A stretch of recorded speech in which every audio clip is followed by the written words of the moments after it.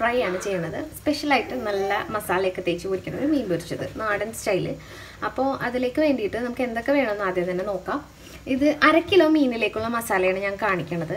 ചിലപ്പോൾ ഈ ഇൻഗ്രീഡിയൻസ് ഒക്കെ കൂടി അരച്ച് വെച്ചിട്ട് നമ്മൾ മീനിലേക്ക് ഇത് പുരട്ടണ സമയത്ത് ഇത്രയും മസാല വേണ്ടി വരില്ല. അപ്പോൾ നമ്മൾ നോക്കിയിട്ട് മീനിലേക്ക് ആവശ്യമുള്ള ഇതനുസരിച്ച് പരട്ടി കൊടുത്താൽ മതി. ബാക്കി നമുക്ക് ചെറിയൊരു കണ്ടെയ്നറിലാക്കി ഫ്രിഡ്ജിൽ സ്റ്റോർ ചെയ്താൽ പിന്നെ അടുത്ത ദിവസം ഉപയോഗിക്കുകയും ചെയ്യാം. അപ്പോൾ അങ്ങനെയാണ്. അപ്പോൾ കറക്റ്റ് മീനിലേക്കാണോ എന്ന് നമുക്ക് പറയാൻ പറ്റില്ല. അത് പരട്ടി വരുമ്പോൾ തന്നെ പറയാൻ പറ്റുള്ളൂ. അപ്പോൾ ഞാൻ ഈ ഇൻഗ്രീഡിയൻസിൻ്റെ അളവൊന്ന് പറയാം.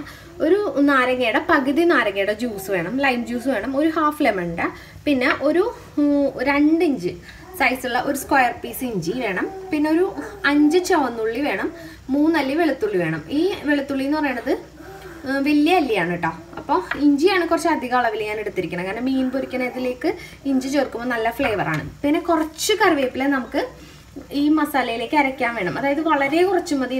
ഇത്രയും കറിവേപ്പില നമുക്ക് ഈ മസാലയിൽ അരയ്ക്കാനും വേണം. പിന്നെ നമ്മൾ മീൻ പൊരിക്കുമ്പോൾ നോർമലി പരട്ടിയതിന് ശേഷം കുറച്ച് വേപ്പില ഇടും, പിന്നെ പൊരിക്കുമ്പോഴും കുറച്ച് വേപ്പില ഇടും. അങ്ങനെ ചെയ്യാറുണ്ടല്ലോ നോർമലി. അപ്പോൾ അതിന് വേണ്ടിയിട്ടാണ് ബാക്കി കറിവേപ്പില. പിന്നെ നമുക്ക് വേണ്ടത് 1.5 ടീസ്പൂൺ മുഴുവൻ കുരുമുളക്. ഇതിപ്പോൾ മുഴുവൻ കുരുമുളക് ഇല്ലെങ്കിൽ നിങ്ങൾ കുരുമുളകിൻ്റെ പൊടി ഇട്ടാലും മതി. മുഴുവൻ കുരുമുളക് ഇടുമ്പോൾ കുറച്ചുകൂടി നല്ല ഫ്ലേവർ കിട്ടും. അതുകൊണ്ടാണ് ഞാൻ മുഴുവൻ കുരുമുളക് എടുത്തിരിക്കുന്നത്. ചെറിയ സ്പൂണിൽ 1.5 ടീസ്പൂൺ, പിന്നെ ചെറിയ സ്പൂൺ തന്നെ 3/4 ടീസ്പൂൺ മഞ്ഞൾപ്പൊടി, പിന്നെ ആവശ്യത്തിനുള്ള ഉപ്പ്, പിന്നെ പെരുംജീരകമാണ് എടുത്തിരിക്കണം. പെരുംജീരകം ഒരു 1/2 ടീസ്പൂൺ പെരുംജീരകം ചേർത്തിട്ടുണ്ട്.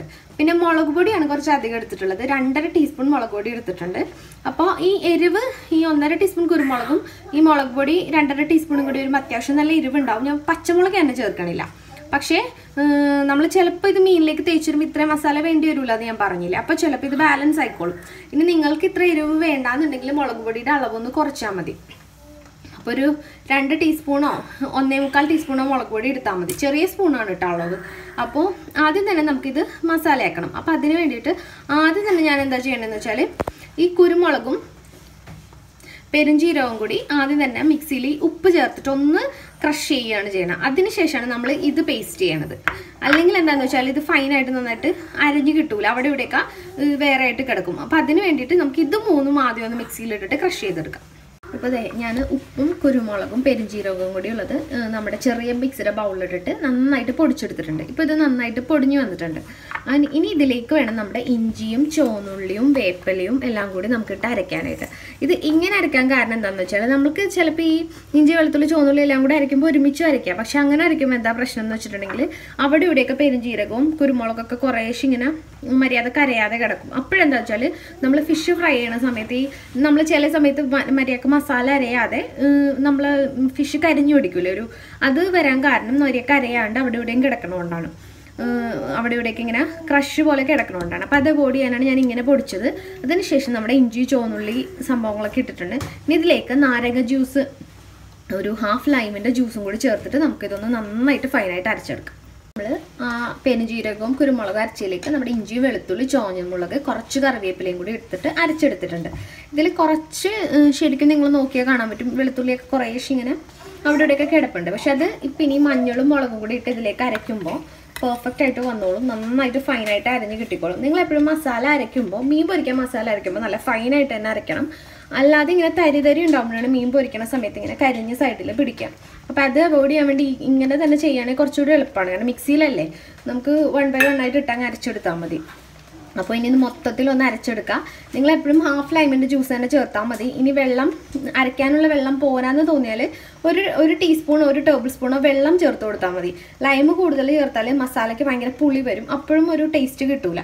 പക്ഷേ ചെറിയ പുളി വേണം താനും. എന്നാലും ഇനിയിപ്പോൾ ലൈം ജ്യൂസ് ഇല്ലാന്നുണ്ടെങ്കിൽ നിങ്ങൾക്ക് വേണമെങ്കിൽ 1 ടീസ്പൂൺ വിനീഗർ ചേർത്താലും പ്രശ്നമില്ല. അപ്പോൾ അത് നിങ്ങളുടെ ഇഷ്ടം അനുസരിച്ചിട്ട് ലൈമോ വിനീഗറോ നിങ്ങൾക്ക് ചൂസ് ചെയ്യാം. ഇനി ഇത് അരച്ചിട്ട് നമുക്കിതൊന്ന് മീനിൽ പരട്ടാം. ഞാൻ എൻ്റെ വെളുത്തുള്ളി ഇഞ്ചിയുടെ മീനിൻ്റെ മസാല അരച്ചെടുത്തിട്ടുണ്ട്. കുറച്ച് കറിവേപ്പില ഇട്ടിട്ടുണ്ട്. അതിൻ്റെ ഒരു ചെറിയ കളറൊക്കെ ഇവിടെ കാണാം. ഇനി നമുക്ക് ഇത് ഒരേ പീസായിട്ട് മീനിലേക്ക് എടുക്കാം. ഇത് ഞാൻ ശരിക്കും ഈ മസാല പൊരിക്കാനുണ്ടല്ലോ എപ്പോഴും നല്ലത് നല്ല ദശക്കട്ടിയുള്ള മീനിലേക്കാണ് എപ്പോഴും നല്ലത്. അങ്ങനെ അല്ലെങ്കിൽ നമ്മൾ വെറുതെ മത്തിയൊക്കെ പൊരിക്കാനാണെന്നുണ്ടെങ്കിൽ എപ്പോഴും സാധാരണ ഒരു മസാല ഉണ്ടാക്കുന്നതായിരിക്കും മത്തിക്കൊക്കെ നല്ലത്. എനിക്ക് അങ്ങനെയാണ് തോന്നാറുള്ളത് കേട്ടോ. ഓരോരുത്തരുടെ ഇഷ്ടം അനുസരിച്ചാണ്. പിന്നെ നിങ്ങൾ ഈ പേസ്റ്റ് ഉണ്ടാക്കി വെക്കുകയാണെന്നുണ്ടെങ്കിൽ കുറച്ച് ഒരാഴ്ച വരെ കേടാവാതിരിക്കും. അപ്പോൾ നമുക്ക് പണിയൊക്കെ എളുപ്പമാണ്. വീക്കെൻഡ്സിൽ ഇപ്പോൾ ജോലിയൊക്കെ ഉള്ളവരാണെങ്കിൽ ഇങ്ങനെ ഒരു പേസ്റ്റ് ഉണ്ടാക്കി വെക്കുകയാണെന്നുണ്ടെങ്കിൽ നമുക്ക് ആവശ്യത്തിന് അപ്പം എടുത്തിട്ട് സ്പൂണിൽ കുറച്ചെടുത്തിട്ട് നമുക്ക് മസാലയിലേക്ക് തേച്ചാൽ മതി. ഇപ്പോൾ ഒരു ചില്ലിൻ്റെ കുപ്പിയിലാക്കി വെക്കുകയാണെങ്കിൽ കുറച്ചുകൂടി നല്ലതാണ്. അങ്ങനെ ചെയ്ത് വെക്കുകയാണെന്നുണ്ടെങ്കിൽ എളുപ്പമാണ്. എന്തായാലും കേടാവില്ല. 2 weeks വരെ കേടാവില്ല. പക്ഷെ ഞാൻ ഒരാഴ്ചയ്ക്ക് ഉണ്ടാക്കി വെക്കാറുള്ളൂ സാധാരണ. എന്താണെന്ന് വെച്ചിട്ടുണ്ടെങ്കിൽ വെളുത്തുള്ളി ഇഞ്ചിയൊക്കെ അല്ലേ, അപ്പോൾ കുറേ ചുവന്നുള്ളിയൊക്കെ ഉള്ളതുകൊണ്ട് കുറേ അരച്ച് വെക്കേണ്ടതെന്ന് വിചാരിച്ചിട്ടാണ്. അപ്പോൾ നമുക്കിങ്ങനെ എല്ലാ മീനും ഒന്ന് ഞാൻ മസാല വരട്ടി എടുക്കട്ടെ. ഇപ്പോൾ ഞാൻ എൻ്റെ മീനിൽ ഫുള്ള് മസാല തേച്ച് വെച്ചിട്ടുണ്ട്. ഞാൻ ഇത്രയും മസാല തേച്ചിട്ട് ഈ അരച്ചതിൽ ഇത്രയും ബാക്കിയുണ്ട് കേട്ടോ. അതായത് ഞാൻ ആവശ്യത്തിനുള്ളത് തേച്ചിട്ടുള്ള ബാക്കി മസാല മാറ്റിയിട്ടുണ്ട്. അപ്പോൾ എന്നിട്ട് കുറച്ച് കറിവേപ്പില കീറിയിട്ട് ഇട്ട് കൊടുത്തിട്ടുണ്ട്. കൈ കൊണ്ടൊന്ന് കീറിയിട്ട് വെറുതെ അല്ല, അപ്പോൾ ഇതിൻ്റെ ഫ്ലേവർ നന്നായിട്ട് പിടിക്കും. നിങ്ങൾ അറ്റ്ലീസ്റ്റ് 20 മിനിറ്റെങ്കിലും ഈ മീൻ വെക്കണം.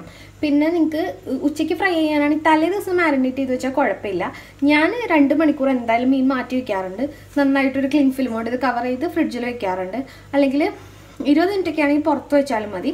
അപ്പോൾ മീൻ നന്നായിട്ട് പിടിക്കും. നമ്മൾ ഈ മസാലയൊക്കെ തേച്ചതിനൊരു എഫക്റ്റ് വേണ്ടേ, അപ്പോൾ അതുകൊണ്ട്. പക്ഷേ മീൻ ഒരിക്കലും കുറേ ദിവസത്തേക്ക് മാരിനേറ്റ് ചെയ്ത് വെക്കരുത്. അതെന്താണെന്ന് വെച്ചിട്ടുണ്ടെങ്കിൽ മീനിൻ്റെ ടേസ്റ്റ് പോകും. അപ്പോൾ തന്നെ ഇപ്പോൾ ഇന്ന് കാലത്ത് മാരിനേറ്റ് ചെയ്തിട്ട് നിങ്ങൾ ഉച്ചയ്ക്ക് ഫ്രൈ ചെയ്യുക, അങ്ങനെയാണ് നല്ലത്. അല്ലെങ്കിൽ രാത്രികൾക്ക് കാലത്ത് മാരിനേറ്റ് ചെയ്ത് വെക്കുക, അതായിരിക്കും നല്ലത്. അല്ലാതെ കുറേ ദിവസം 2-3 ദിവസത്തേക്ക് മാരിനേറ്റ് ചെയ്ത് വെക്കുമ്പോൾ മീനിൻ്റെ ടേസ്റ്റ് പോയി പോകും. അപ്പോൾ അതിന് ഏറ്റവും നല്ലത് ഇങ്ങനെ മസാല കുപ്പിയിലാക്കി വെക്കുക. എന്നിട്ട് നമുക്ക് മീൻ അപ്പം എടുത്തിട്ട് ഇങ്ങനെ മാരിനേറ്റ് ചെയ്താൽ മതി. 1 week വരെ ഈ മസാല ഞാൻ ഗ്യാരണ്ടി കേടാവില്ല. അപ്പോൾ ഇതൊരു 2 മണിക്കൂർ ഇങ്ങനെ ഇരിക്കട്ടെ. എന്നിട്ട് നമുക്ക് ഫ്രൈ ചെയ്തെടുക്കാം.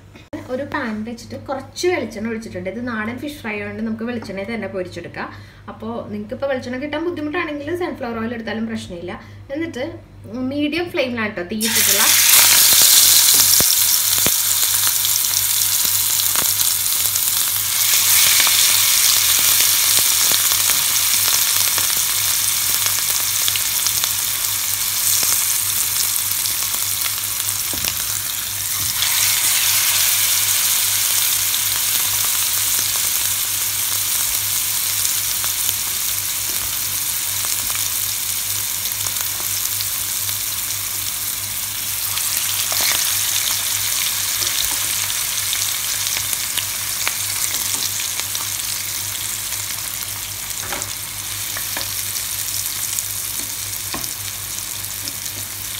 നമ്മൾ ഒരു സൈഡ് ഷാലോ ഫ്രൈ ചെയ്യാൻ വേണ്ടിയിട്ട് മീൻ ഇട്ടിട്ടുണ്ട്.